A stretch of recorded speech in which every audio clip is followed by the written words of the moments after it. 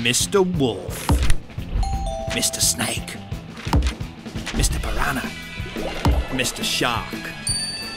They're bad guys, right? Everybody knows that. They look bad, they sound bad, they even smell bad. But guess what? They don't want to be bad guys. They want to be good. In fact, they want to be heroes. And to prove that they're heroes, they're going to do good deeds, whether you like it or not. Coming soon from Scholastic Australia and me, Aaron Blavey, who gave you Pig the Pug, Pig the Fibber and Thelma the Unicorn, comes the funniest, naughtiest and most action-packed book I've ever written, The Bad Guys. They're scary, they're dangerous, they're just plain bad.